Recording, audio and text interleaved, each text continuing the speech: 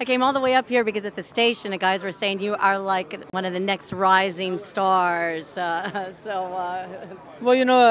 I don't consider myself a rising star. I just do what I do and just keep fighting, keep training, and give out great performance that I can for the fans. So if they feel that my performance is doing great, then I guess I'm the next rising star.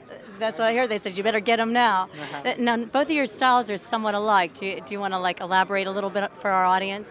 Well, his style is similar as mine. We're both straightforward guys. We come out we just come out banging and we fight. We'll see who can last.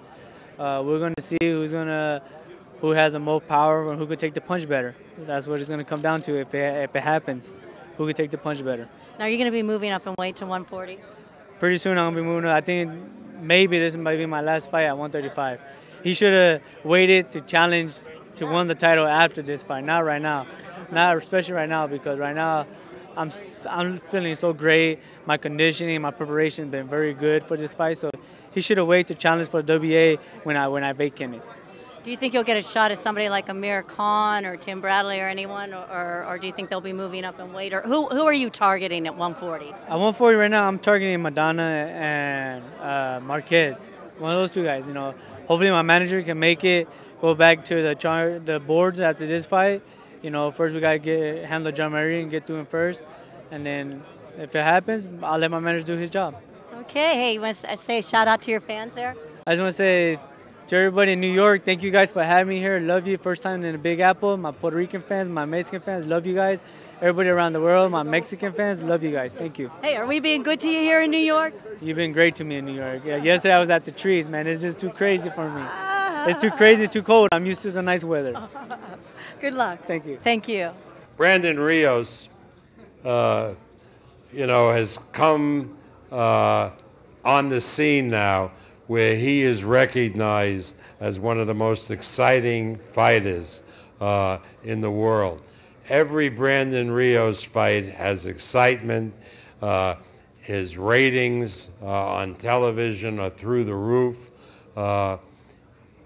People want to see fighters. People don't want to see a lot of movement and a lot of posturing. They want to see guys who come out and fight. And Brandon Rios epitomizes that type of fighter.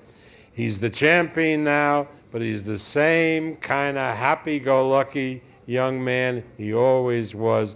It's a pleasure. It's really been a great pleasure and a thrill for us to have promoted him, to promote him. Please welcome the lightweight champion of the world, Brandon Rios.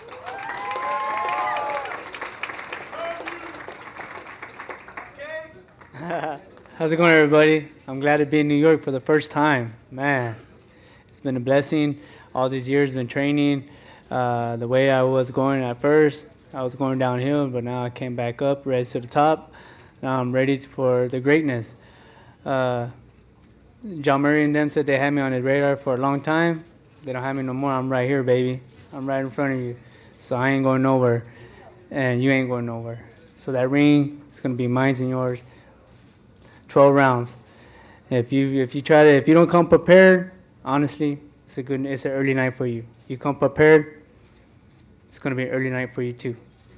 I'm ready 100%, and I'm just gonna show this guy why I'm the best at 135, why I'm number one, and that there's nobody out there at 135 that can give me a challenge. And this guy think I'm overlooking him and everything. Fuck that. He don't know what the fuck's going on in my brain. He's not in my head, so he don't know what's going on. So if you think I'm underestimating him and everything, be ready then. December 3rd, Saturday night, your ass is going down. Your Puerto Rican fans, Mexican fans, they're gonna be on my side. You're in my town, and there's no way in hell I'm gonna let you take my belt back home. That shit's staying here with me. I earn it, and it's mine, baby. So it ain't going over. So be ready. Hopefully your team's ready, because I'm ready.